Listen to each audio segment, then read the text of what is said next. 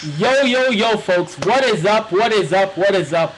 Welcome back to the episode of Avry Sports Show, the webcast on livestream.com/Avry Sports. Actually, this will be the first episode on livestream that will be going on YouTube tonight. So, hey, YouTube, I'm back. That'll be fantastic stuff. Got a jam-packed show for you tonight, folks. As always, aren't we jam-packed with fruity goodness of sports knowledge as chock full of vitamin C? As always, folks, want to call into the program. Number to call, 1-780-628-1771, extension code 260, or email the program at fightingpike1@hotmail.com, or join the livestream.com chat. Have a ball. I'm in there right now. Have a blast. It's all fun and games. Only pay me 55 minutes. I mean, well, if you, well, in Canadian currency? Nah, maybe not. I know economy's hard. So if you want to pay me in Zimbabwean currency, I'll accept that money too. Hey folks, I sit on the morning show. It's March, and it's time for some March Madness basketball. My gosh. I love this tournament. I love it. I said before, I love watching this tournament. It's in the morning show. I have to go with the John Calipari coach, Kentucky Wildcats, to get it done. My bracket, like I said last week, we'll try and show my bracket. It was kind of tough to see, but we'll try and figure something out either today or on next week's show. This is going to be one of the tournaments where it can be on all number one in the tournament. We had Syracuse and Kentucky, but you know what though? Do not count out other teams like Missouri. Do not count out Creighton. Do not count out Creighton. Do not count out Long Beach State. These are teams that could come in and make some serious noise at the dance. In Missouri, I mean, a lot of people are calling Missouri to possibly make the Final Four. And you know what? That would be a very smart call in my mind if you want Missouri in your Final Four. Although Syracuse, Fab Melo, has been suspended, though, so Syracuse takes a big-time hit. They still have Chris Joseph, though. Good Montreal boy on their team. So let's see how Syracuse shapes up, though. Orange Men? I don't know. I think they're going to fall off. Michigan State? The Tom Izzo led Michigan State. I'm questionable about that too. I mean, like I said though, this tournament though, and then there's still the teams who really got screwed over, like Drexel. How do you go on a 19-game winning streak and not make the dance? That's tough to swallow. You win 19 in a row, and you're gonna be playing with the NIT. That is a tough pill to swallow if you're Drexel right now. But hey, what can you do? Some days, that's how the tournament draw bounces. I know it's not always fair. But you know what, though? I said before, and I'll say it time and time again. The way that they do college basketball seeding is a lot more fair than the freaking BCS. Way more fair. Way more convenient. I mean, heck, we get a true national champion in college basketball. Do you get in college football? Absolutely not. We said on Avry Sports Show Morning Edition on NR92.com. We brought that up with one of my co-hosts, Adam Bros. We mentioned that college basketball, at least, you know what?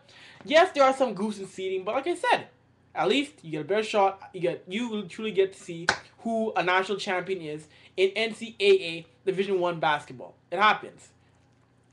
It does happen, and it's fantastic that you do get that national champion playing. I love it. It's fantastic stuff. In fact, I know a lot of people in a lot of people in my classroom, a lot of people in the Nate radio and TV department. They are picking teams to fill out brackets. A lot of folks are jumping on the Kentucky bandwagon. Some Syracuse, some Missouri, some people picking Memphis. It's gonna be a really interesting tourney. Very interesting. I mean, it's always so funny how your group of friends. Oh, excuse me. You all pick who's gonna win. It's funny how everybody just gets so divided, and the bragging kicks in week 2, game 2, game 3, when everybody's brackets start to get chipped away, and then they get completely busted. That's always good for a few laughs. Hopefully my bracket can last more than 3 or 4 games. I'm hoping and praying about that. I do not have my bracket busted on some weird buzzer beater. That's what I'm hoping. That's what I really am hoping. Like I say, you know what? We'll try and see if we can put my bracket. Let's have a look here. I usually do about two a year. Usually do one on Yahoo and one on a different site. So it's gonna be really interesting. Really interesting to see how it's all shapes. So let me just get the bracket up here. Yeah, searching for brackets with Avry. Riveting sports TV, folks. It's fantastic stuff. And also on the show, we're gonna talk one Mr. Peyton Manning. Wow, so I'm hearing that if any team wants to bring him in, they'll have to pay basically 65 mil over 3 years for Peyton Manning. Wow, that's a lot of dollars, yo. That would be absolutely insane. 65 million over 3 years for Peyton Manning. But you know what though? I don't think even after neck surgery, he's a guy who can still, maybe not 65, but 60, maybe 55, 50. Okay, because this is a 14-year veteran, a guy who has 4 MVP titles. 4 MVP titles. That is insane. That legitimately is just, it's nuts. It's mind-boggling considering how the league can change so much. You have a player who's a 4-time all. Okay, and here's some of my bracket. And my team in Yahoo is called the Jerome Lane All-Stars. Yes, I'm sorry, the Jerome Lane All-American. That's my team, the Jerome Lane All-Americans. So you got my bracket, got my teams here. And you know what? Some upsets I'm calling. Naturally, I have Kansas beating Detroit. But you know what, though? And I have St. Mary's beating Purdue. But I believe if we have a St. Mary's beating Purdue and Kansas beat Detroit, I think Purdue could knock off Kansas.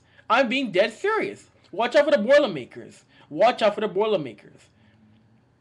That would be really interesting. Could happen? I do think so. And then you got, hey, other teams that are back. VCU, Virginia Commonwealth. Shaka Smart has these boys ready to make history again. How far could they go? Could they make the regional semis? Possibly. I could see them in the regional semis. Although, if they have to play Kentucky in the regionals, no. They will not get past the Kentucky Wildcats.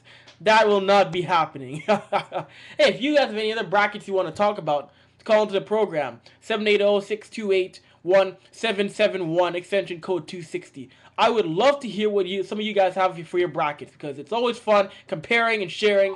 And hey, oh, and there goes the phone. Anyway, folks, we'll take a quick commercial break and be right back with much more. This is Avry Sports Show on livestream.com/Avry Sports. Remember, when I turn this off, it's a commercial. The show isn't done, so pay attention. We'll be back after this.